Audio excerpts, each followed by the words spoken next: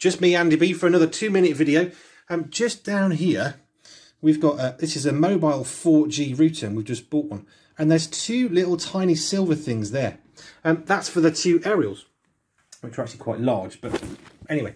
So these two aerials are supposed to plug in and it makes the router work. We use 4G internet at home because we struggle with normal internet. So 4G works fantastic. We've got a main router, which is brilliant. And we bought this little baby one with a battery pack so that Jo can do her work from home because she does lots of video calls, not interfere with the rest of the internet in the house. It also means if we're doing outside broadcasts for our daily prayers, we've got this little box, take it with us, away we go. I sorted this out and it wasn't quite working.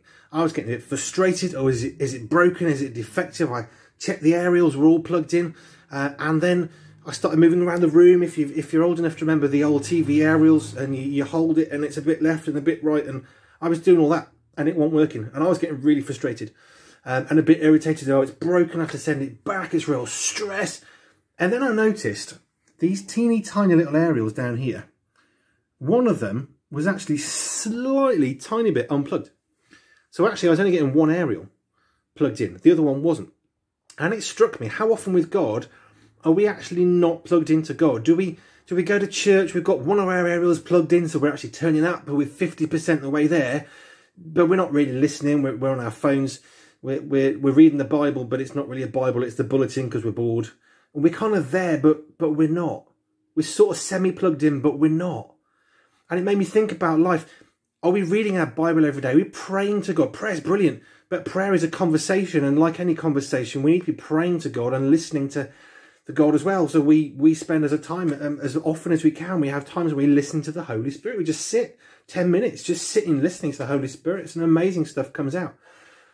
So my little thought for this 2-minute vid is, are we fully plugged in, or are we looking like we're plugged in? Are we sort of got the thing plugged in, but not really?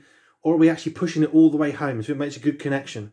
Are we making a good connection with God, with the people in our church, in our families, our friends? Are we connecting with people at work? Are we just in our place of work with God in us, but we don't really want to show it, so we don't really plug our aerial in fully, and we whisper that I love Jesus? Or are we actually really confident that God loves me, I'm saved, I'm redeemed by the power of the cross? I'm not suggesting we say that in our workplaces, but are we actually got that confidence within us? So my little 2-minute vid today, let's make sure, like my little aerials down here, let's make sure we're actually fully plugged in so that we can listen to God, so we can speak to God, so we can do all that he's asking us to do. So let's get plugged in, let's listen to God, let's pray, read our Bible. That's all, Andy B. 2-minute video. Bye for now.